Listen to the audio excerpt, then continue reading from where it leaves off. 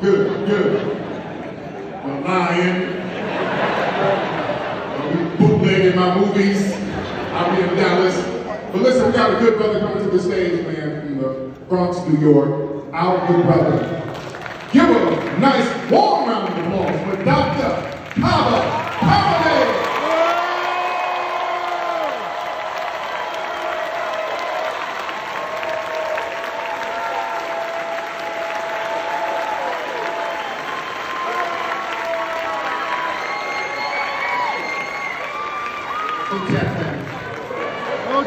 Peace. Assalamu alaikum. Islam. That's what the Moors said. Shalom. They're all African, so it don't make a difference. You know, family, when I was thinking about coming here, first I'd like to thank our brother Tariq Rashid for making something like this happen. I'd like to thank his crew, his staff, and those that work with him. Because it's the people that work with you that make a lot of the things happen. And so I want to just give them a round of applause also.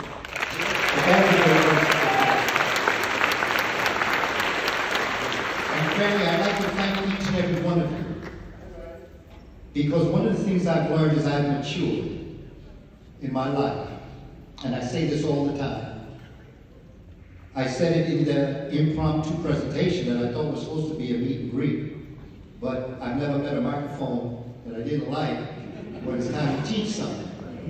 Every moment for me is a teaching moment. I was born to be a teacher. I feel it. It's part of the atoms in my body. It's just part of it. Because I realize that having experienced so many great teachers, such as the one that I consider to be my teacher, Professor John Clark. Yeah. Master Scholar. And Dr. Yosef Ben Yekinen. And Dr. Asa Hill. And Dr. Francis Chris Webster.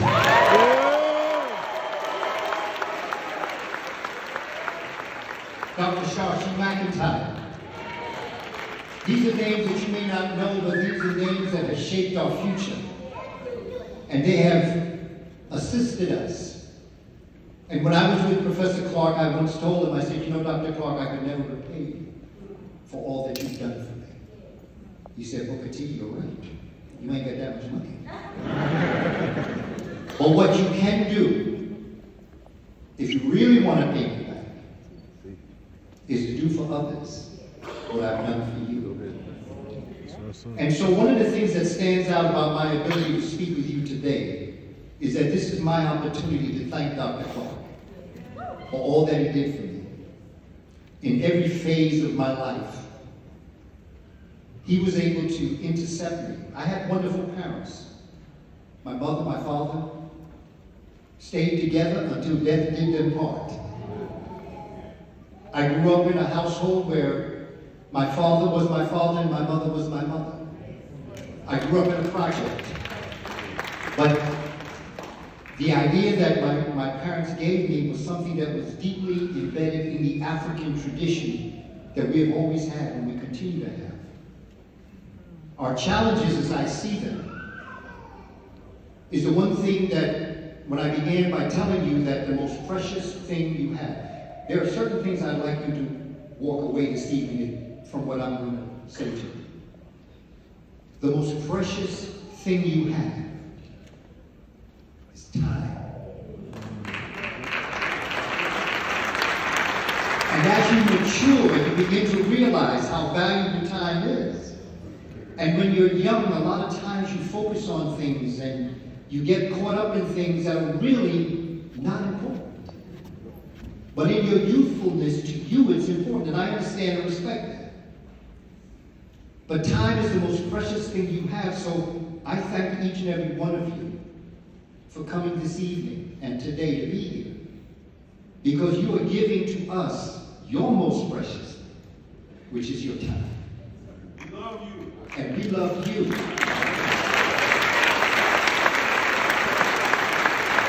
And you know, love is a word that we use From a Western perspective, to me, love is a dangerous word from a Western perspective. From a deeper perspective, we have a word called mer. Mer. Mer is the type of love that's a cosmic love. It is the love that the cosmos has for us. It is the love that I used to tell our children when my children in my classroom would say, well, my daddy, I don't have a daddy. I said, no, you do have a daddy. He just may not be with you, but you do have a daddy. You wouldn't be here if you didn't have a daddy. But no matter if you have a physical daddy or not, your mommy and daddy were only used as physical instruments to bring your spiritual being onto this planet. And that you have a cosmic father. In science, it's called panspermia. There's a name for your cosmic father. And you have a cosmic mother. And they guide you and they watch you. And before you were ever conceived, this is what I tell children. I tell it in a certain kind of way, but this is the story that I tell them. Before you were ever brought onto this planet, the cosmos had a plan for your divine being. And they decided to use your mommy and your daddy to have, if I may say, a big bang. In order to bring you into existence. Because you have a job to do. This is your assignment. And I have met people who have been given, life is like when you're born, you're given cards. Some people are given very good cards. There are others that are given not too good cards. I have seen people who have been given a perfect hand lose. And people who were given a rough hand, they win. Because it's not the cards you're given in life, it's how you play it.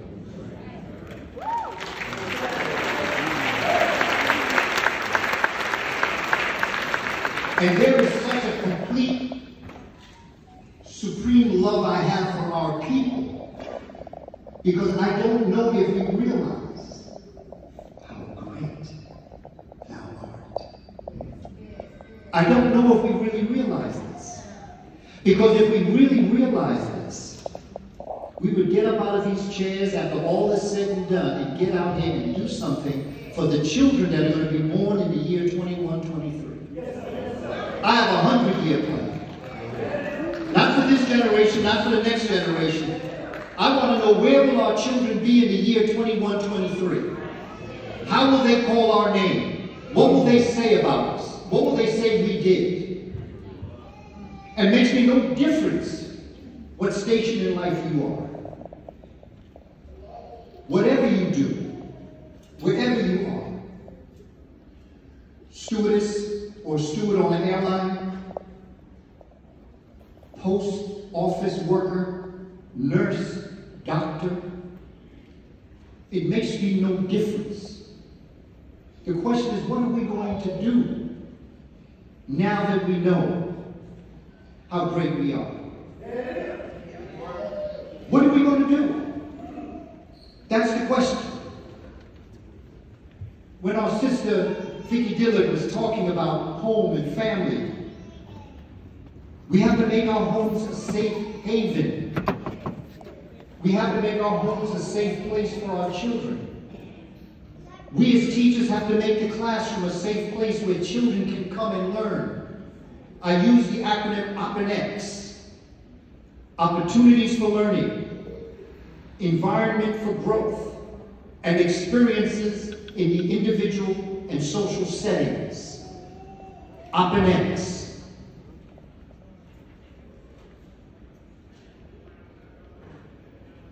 Nations and dynasties are not built from baby daddies.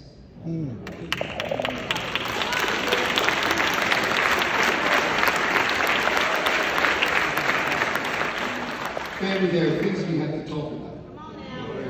Everybody wants to get healed, but nobody wants to get the operation with bloodshed. We've got some intellectual and mental bloodshed bloodshed to go through now. Black folk, we don't have a problem with relation. We have a problem with commitment.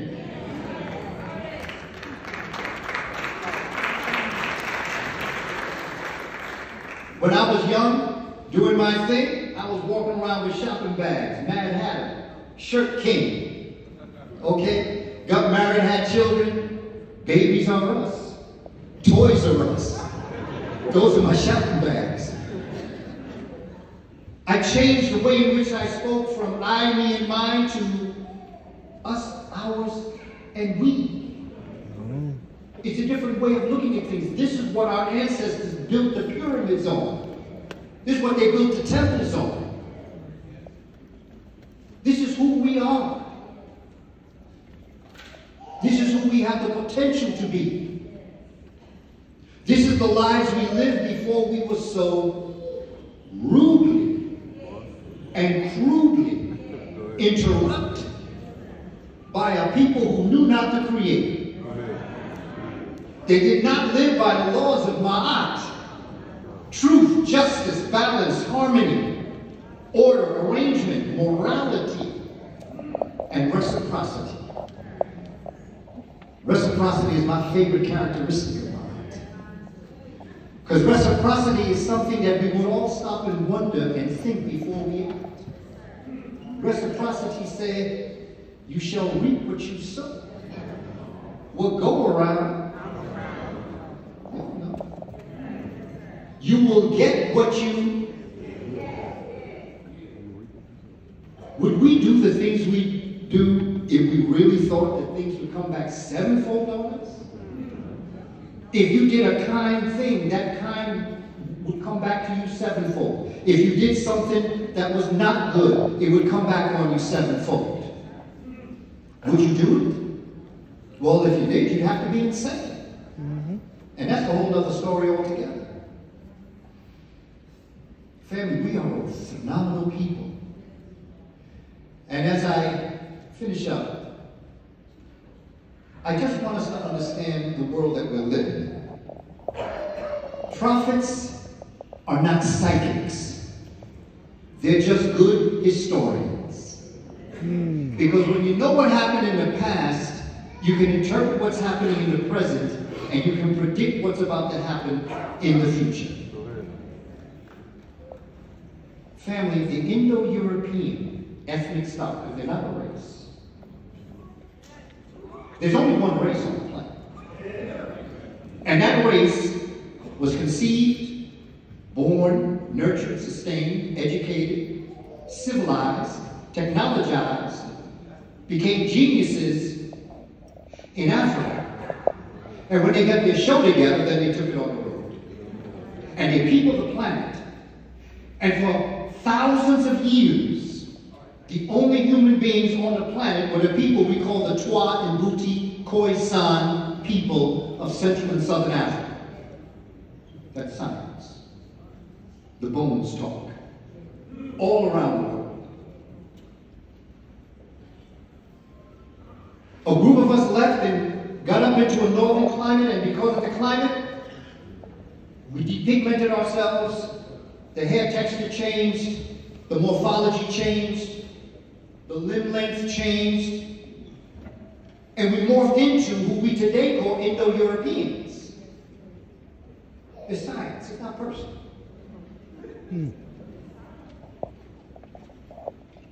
The African that had had a pineal gland that was healthy, that looked like a grape, in the cold it became freeze-dried. And it got calcified. And it lost its basic spiritual systems. About 2000 BC, about 4,000 years ago, these Africans who morphed into Indo-Europeans came back down south and waged war on their brothers and sisters. And in so doing, in waging war on their brothers and sisters, they created a system that was born to die. And every time they gave birth to it, it began to tick its life, and then it died. Evidence, history, is not personal. This is history. real incursion on the African community happened through the Persians, Indo-Europeans from Iran, with Cambyses, came in 525 BC, overran the Kush-Kemet dynasty in Egypt, or Kemet, and they ruled from 525 until approximately 332 BC. They brought nothing with them. They tried to attach themselves to the culture, couldn't get it. And by 332, the Greeks came in, who really aren't Greeks, because Greek didn't exist at that time. They were Macedonians, but they really didn't exist at this time. They were nothing but a bunch of little nation states that were battling amongst each other. They came down and they beat the Indo-Europeans, the Persians, in 332. So the Persian Empire only lasted about 181 years. By 30 BC, the Romans are coming in and they're taking over the Greeks. That's only a little over 330 years. And then in 426, the end of the Roman Empire, although I would take it back a little bit further, but I'll give them a little time. By 426 BC, the Roman Empire fell. That's a little over, what, 456 years. That ain't lasting long, family. The first through sixth dynasty of Kemet lasted over 2,200 years. We had dynasties that lasted for centuries and only fell because another nation came in and brought something better in. And it built from them. Ghana, Mali, Songhai. This is who we are. We are a great people. We are the foundations of the world.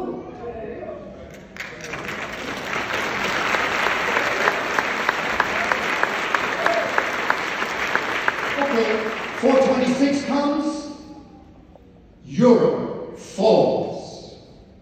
They call it the Dark Ages. I call it the White Ages, but that's beside it.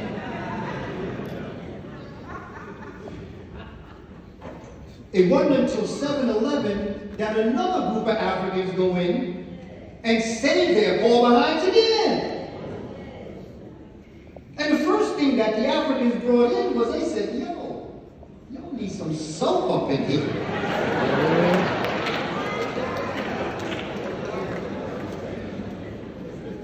Then after the soap, they brought a liquid in that was called alcohol. Because after you wash your funky self, disinfect yourself. They brought medicine. They brought different ways of agriculture. And from 711 until 1492, Africans rule the world. They would tell you this in school. If I were them, I wouldn't tell you that either. I'd have to be out of my mind to give you the power that I tried to take away from you. Right. And to tell your children, forget it. CRT. That's the best thing that happened to us. I want to thank my descendants. I thank him. It was Malcolm that told us. We celebrated our brother's 98th birthday. We celebrated when Malcolm said, I have more respect for Barry Goldwater than I do for Lyndon Johnson. Because at least Barry Goldwater going to tell you, I'm scared of you. And you ain't getting no power. Whereas the other was Sly Fox, as opposed to the brute wolf. Malcolm says, don't forget they both belong to the dog family. And now we are at the end of this next one. The Oman Empire. This is falling, family. Their economic system is falling, their spiritual system is falling. They're fighting amongst themselves. This is the Willie Lynch syndrome. In another way. Don't get in the way. Mind your business. Okay? That's right. Dr. Collins said, get some popcorn.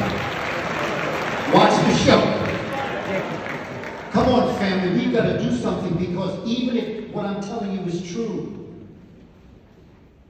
the question is, are we ready to govern ourselves? Are we ready to educate ourselves? Do we have an economic system in place? Are our brothers and sisters getting along with each other? Are we building families? Because you see, people build nations, but family build dynasties. Nations rise and fall, but dynasties last forever. Family, what are we doing? What are we doing? We can look out there and blame them. We know what they're doing. Nobody's better at knowing what they're doing than us. The real question now is we have to ask ourselves, what are we doing?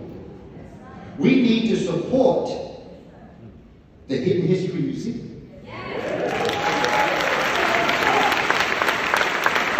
I've been talking to Brother Calvin. I got some ideas as an educator how you can bring children into that museum and give them an experience that they have never had before. I had the experience in the museums of New York, so I know how to do this.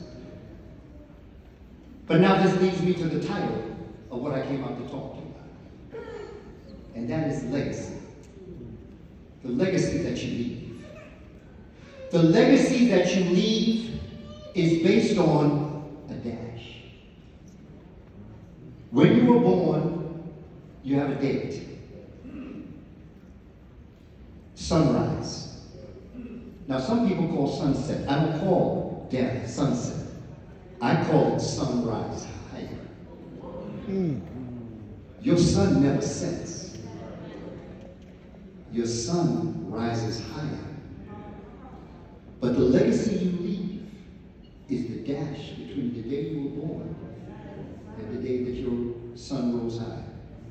So my question to you, family, is what is your dash? Because the legacy that you leave is not what people say about you after you have gone. Your legacy is what you do when you're alive. And what you do when you're alive becomes the legacy that you leave. Family, I love you, Mary. I respect you. I honor you and our children. We are on our way to the promised land. Make no mistake about it. We got some difficult days ahead, but we're on our way to the promised land. But family, the future wealth of the planet is solar power. Teach the children solar power. Keep on keeping on. It ain't over till we win. All power to the country.